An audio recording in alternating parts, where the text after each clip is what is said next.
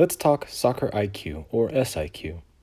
During your time of play, you'll go through evaluations and personal reflection, and you'll come to recognize that there are different things that need to improve in your game. Sometimes you make decisions and you're not sure why, but you know it's the right decision.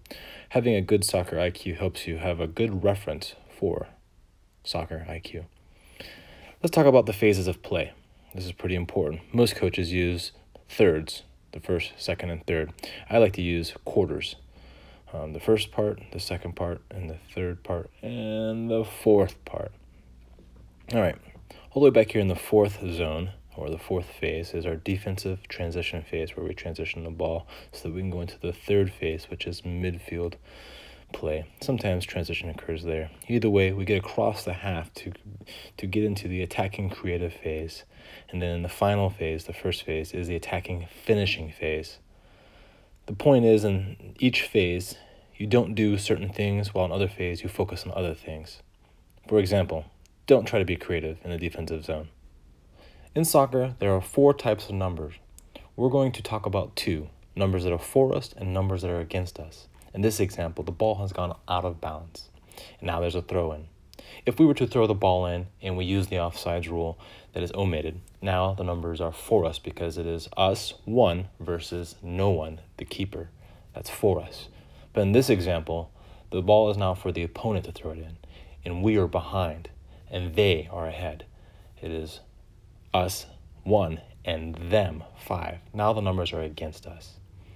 Let's look at another example, a goal kick, where we kick the ball or they kick the ball. It doesn't matter where the ball lands, everyone is marked. Now the numbers are for us because everyone is marked. It's even.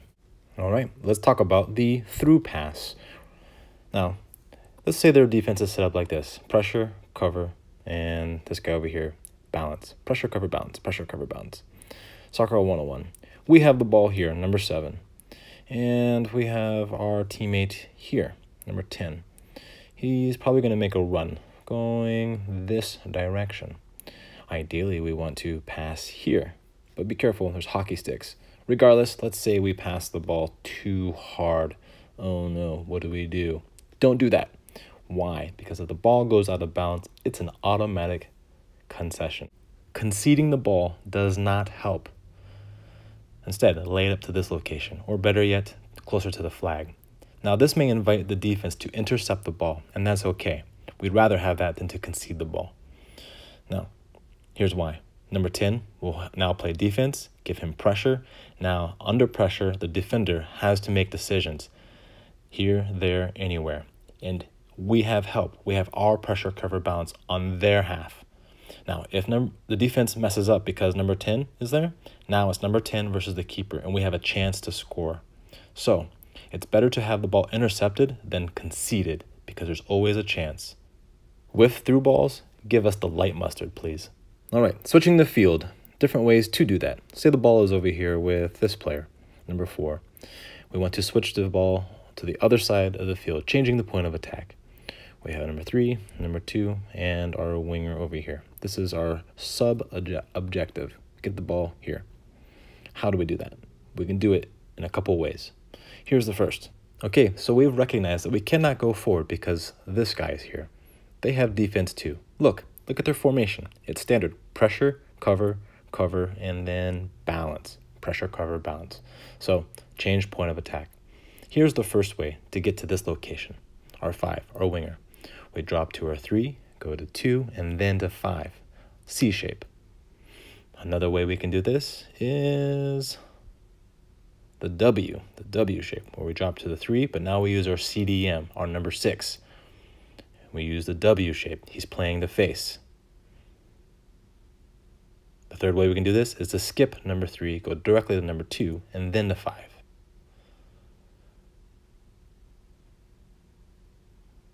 Now, after every pass, people have to move to create new angles for passing.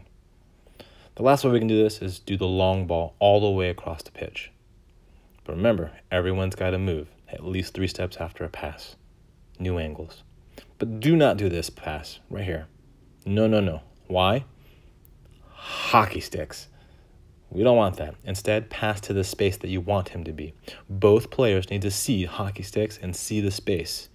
From here, you play to face, you communicate to turn, you communicate options, and play on. What would happen if I got the ball in this situation? What if? This is a question you should always be thinking when you do not have the ball. This is a situation that actually happened in our match. Jeremiah dribbled the ball to the wing. Matt was there to support him. We had a cam here and another cam here, and our CDM was here and our winger was here. Now, Jeremiah needs to advance the space, and he's got a defender following him, and he's looking to do something, but he's covered by lots of defenders. The numbers are not in his favor. But what do we see? What if? What if the ball got through and landed here? Oh no, now what?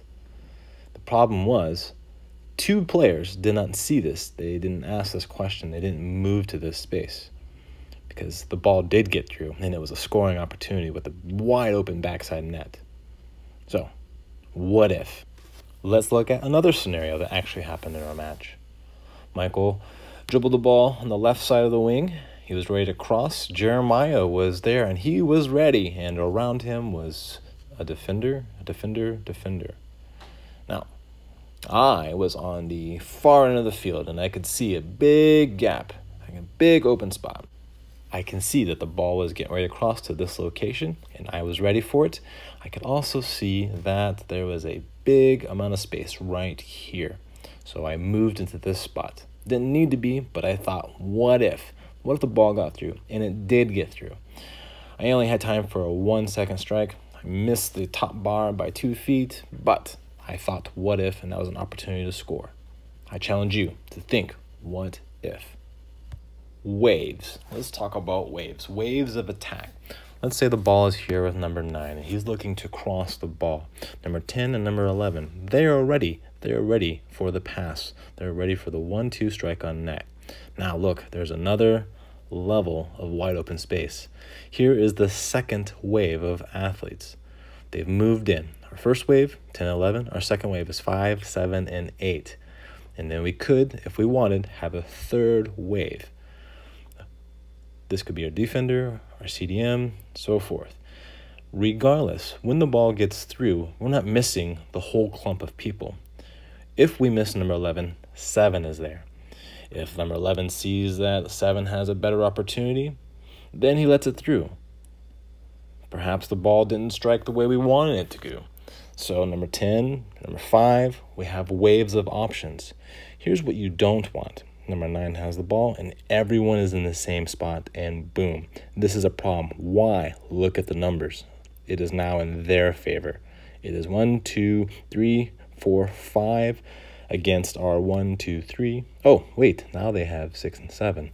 So it is bad if we miss waves. So you see these numbers here? It's too clumpy. Blocking the lane of the dribbler. This is a very common thing that happens in soccer. Say a defender here, and we want to advance the ball forward. Number 10 and 11 are looking for the option, but he moves to this space. No, don't do that. Here's why. Because when you do that, you bring your defender. It is now no longer 1-on-2. It is now 1-on-3, plus you're on the way. Instead, you need to check away. Check to a space that is not occupied. Half of the job of every teammate is to create space for your teammates and for yourself, not just for you. Let's see another scenario. Number 5 here on the left wing. He wants to advance the ball forward. Their defense is asleep for whatever reason, giving us all this space. So we're going to dribble forward. And if they're going to keep letting us dribble forward, great.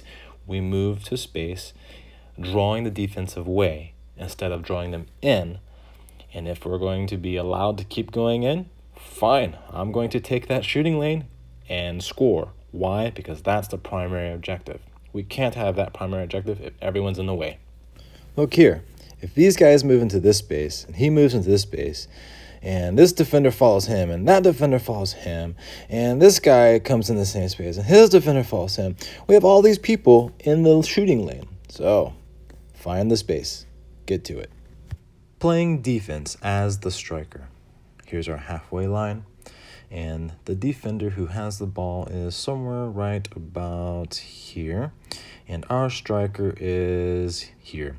Now, do not just rush in full blown. No, don't do that. Why? Because a defender that is facing is just going to pass to the side or dribble right around you. And then once he passes, most of the time, the striker just follows the ball and then they move where they want to move. Instead, come from an angle, and I like to call this taking away the return. Force the ball one direction and then follow that direction, taking away the return pass. This does something very, very unique. It turns our 11v11 game into a 10v10 game. And anytime we can take the numbers to a small-sided game, that's better. Say he wants to go to the sideline. That's okay because we are defending it. And even if he wants to go way down the sidelines, we still have hockey sticks. And our defensive back is our safeguard. Force the ball to the middle. Because if they're playing away to face, they have to give the ball back rather than turning into our midfielders. So push to one side, then force to the middle.